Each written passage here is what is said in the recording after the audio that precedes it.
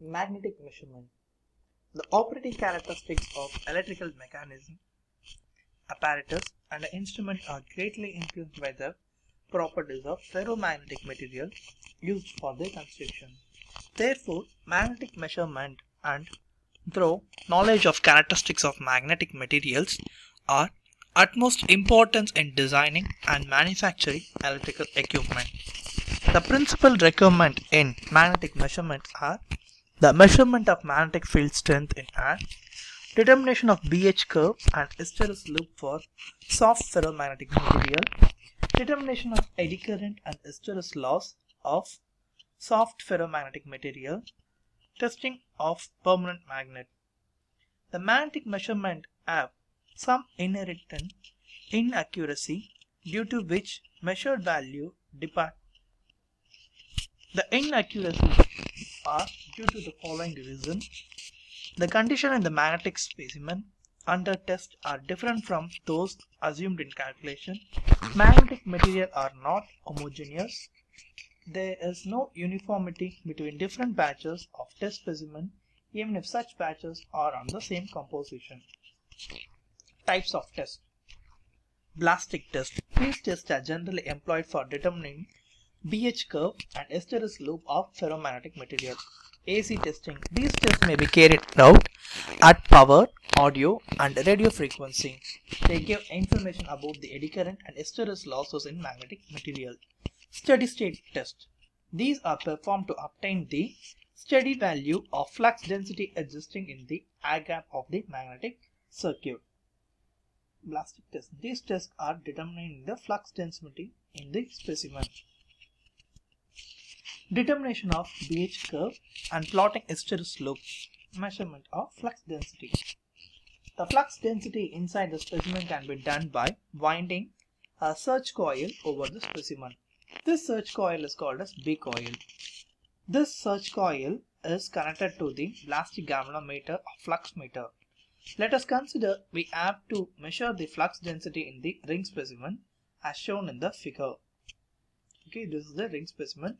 We are going to measure the flux density, which consists of calibrating coil, magnetizing winding, ring specimen and search coil, as well as reversing switch, DC supply, etc. The ring specimen is wounded with the magnetic winding which carries a current I. So this magnetic winding is carrying the current I. A search coil of the convenient number of turns is wounded on the specimen. This is a search coil on the specimen as shown. The current through the magnetic coil is reversed and therefore the flux leakage of the search coil change inducing an EMF. Thus the EMF send a current through the blastic galvanometer causing a deflection. Okay. Magnetic potentiometer. This is a device for measurement of magnetic potential difference between 2 points.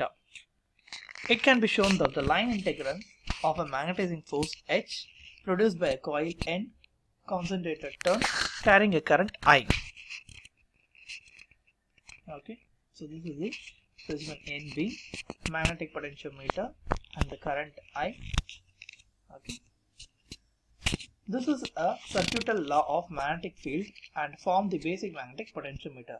A magnetic potentiometer may be used to determine the EMF around a closed path or the magnetic potential difference between 2 points of the magnetic circuit. A magnetic potentiometer consists of 1 meter long flat and uniform coil made of 2 or 4 layers of thin wire wounded unidirectional on the strip of flexible non-magnetic material. The coil ends are brought out at the middle of the strip as shown and connected to the blastic galvanometer. The magnetic potential difference between the point A and B of the field is measured by placing the end strip of these points and observing through a blastic galvanometer when the flux through the specimen is changed. Determination of BH curve is done by method of reversal. A ring-shaped specimen whose dimensions are known is used for this purpose. After demagnetizing, the test is started by setting the magnetizing current in a low test value. with the galvanometer key K closed. The iron specimen is brought to the reproducible cyclic magnetic state by throwing the reversing switch S back and forward about 20 times. Key K is now open and the value of the flux corresponding to this value of H is measured by reversing the switch S, noting through the galvanometer. The value of flux corresponding to this H can be calculated by dividing the flux by the area of the specimen. The above procedure is repeated for various values of H up to the maximum test pointing. Thus, the BH curve may be plotted from the measured value of B corresponding to the various value of H. Okay, so this is how the BH curve is plotted, and this is the potential divider, magnetic winding, calibrating coil, search coil and specimen.